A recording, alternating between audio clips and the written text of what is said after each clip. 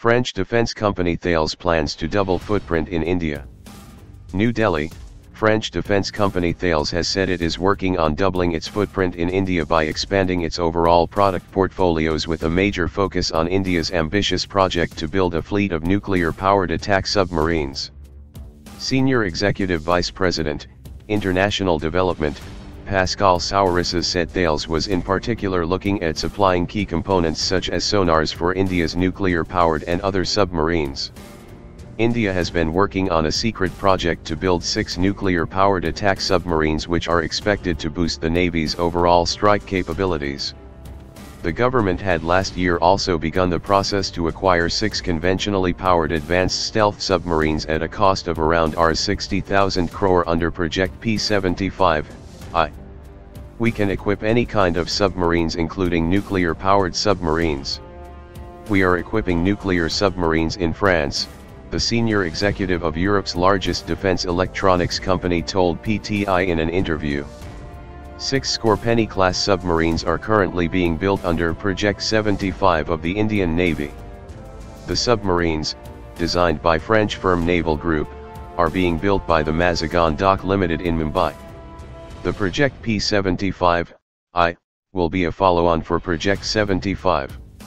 Sourisse said India was one of the top 3 priority markets for Thales and the company planned to double its footprint in the country in the next 2 or 3 years by ramping up its supply chain and building a sustainable ecosystem of partners.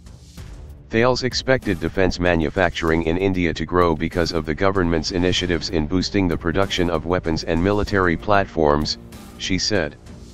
In particular, she referred to the government's decision to raise foreign direct investment in defense manufacturing to 74% or for certain niche segments.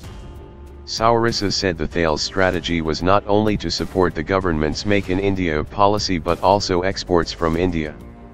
India is expected to spend close to $300 billion in the next 5 years in procuring defense equipment, and almost all major global defense firms are eyeing a slice of it. We are in India for 65 years. Since 1953, we have been working with the Indian Air Force, the Navy, and the Army, she said, adding the company was looking to expand its product portfolio as well supplies to all the 3 forces. When asked about the project to upgrade the IAF's Mirage 2000 fighter jets, Ms. Sourisse said it was moving along very well. Thales is a part of the project along with Dassault Aviation. On the Rafale deal, she said it would be a win-win proposition for India.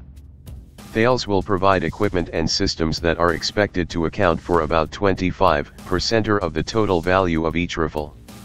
India had inked an intergovernmental agreement with France in September 2016 for the procurement of 36 Rafale fighter jets at a cost of around Rs58,000 crore. In the naval domain, Ms. Sourisse said Thales was ready to produce its premier Searchmaster radar in India under the Make in India initiative. She said the company was keen to produce various equipment and surveillance devices for the Indian Air Force as well, and particularly mentioned the fire control radar solution.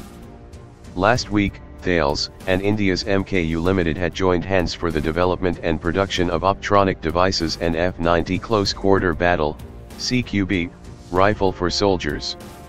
The optronic devices and F-90 rifles will be manufactured in India at MKU's facilities in Kanpur. Thales has been providing avionics and other equipment to the state-run aerospace behemoth Hindustan Aeronautics Limited for over 4 decades, and Ms. Sourisse said the company was now looking at expanding the association further. Earlier this week, Thales set up a new office in Bengaluru as part of its plans to strengthening its presence in India.